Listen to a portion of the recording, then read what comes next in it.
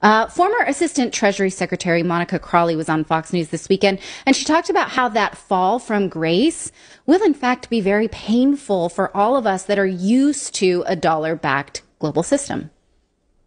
Look, since the end of World War II, the dollar has been the safe place to go, and it's been backed up by a couple of things. It originally was backed up by gold, but President Nixon took us off the gold standard, so there's no hard asset backing up the dollar anymore for the last 50 years. But also it's been backed up by the strength and economic power of the United States and the fact that oil has always been traded in dollars.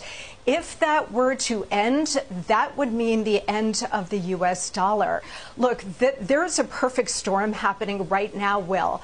The world's reserve currency being that, having that status has been a real privilege, but we've abused the privilege by wholly reckless monetary and fiscal policies over many years, certainly over the last couple of years, which has really devalued the dollar.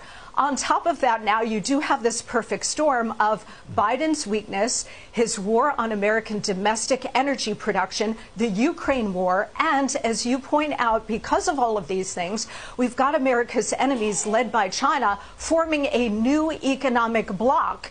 And all it would take at this point now, because we're at this pivotal moment, Will, is for Saudi Arabia, who has indicated that they're open to this, to say, you know what, we're going to be open to considering other currencies to trade in oil. If that were to happen, there would be a complete implosion of the global economic system, but certainly the American economic system.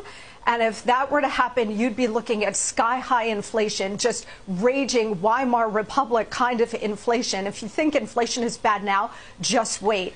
But more importantly, we would lose our economic dominance and we would lose our superpower status.